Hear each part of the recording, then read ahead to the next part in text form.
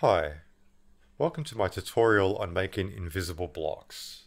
First we're going to VoxEdit and click block. And we'll go ahead and create a new asset. Call it whatever you want. I've already made one, so we'll go into that. Now make your block completely black, so just drag it down so all the hex code is zeros.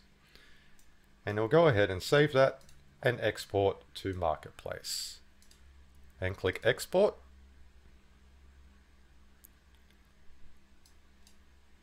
Okay, so now we're going to click Create New Asset.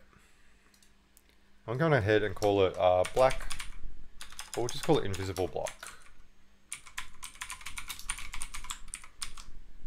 And we want to make the transparency 20. It doesn't make sense, but that's the setting we need to get the invisible block. Now we click Continue. Now if you get an error at the bottom here saying that the model is duplicated and you can't create it because you may already have a black block, all you need to do is come back into VoxEdit, and then we click a second color and we just change 0 to 1, and then we click somewhere at random on a block.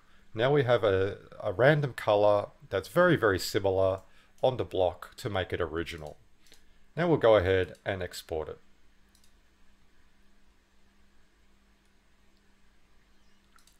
Now we should be able to do new asset, invisible block, make the transparency 20, and then click continue.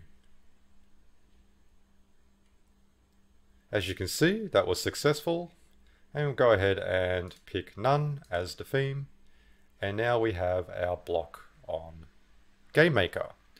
Now sometimes when creating new assets you do need to wait a few hours before they show up in GameMaker. Let's go over to GameMaker. So in GameMaker, we've got our invisible block here. So go ahead and click that.